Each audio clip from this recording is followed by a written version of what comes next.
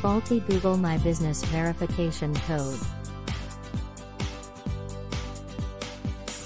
Encountering issues with the verification pin you receive for your Google My Business account is a pretty common problem.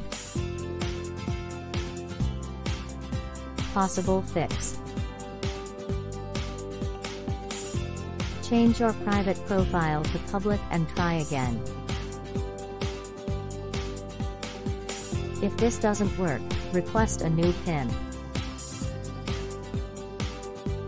The problem may arise after you update your NAP, name, address, and phone number details.